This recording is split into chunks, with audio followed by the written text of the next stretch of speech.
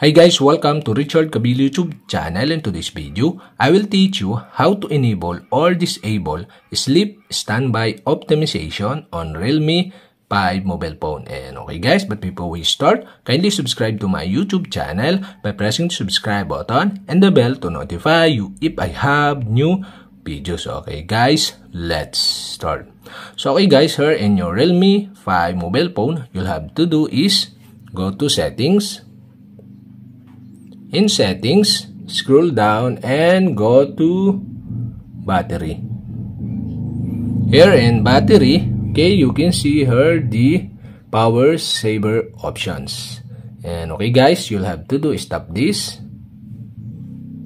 In power saver options, you can see the sleep standby optimization.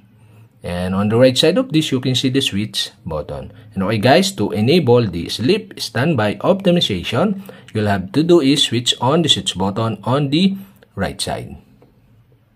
If this turn on, the phone runs on low power mode. When you are asleep, app notification may be delayed. And that's it. Okay, you have successfully enabled. And to disable again, you'll have to do is switch off the switch button on the right side. And that's it. Okay, you have successfully enabled or disabled sleep standby optimization on Realme 5 mobile phone. And okay guys, if you have a question, kindly comment below.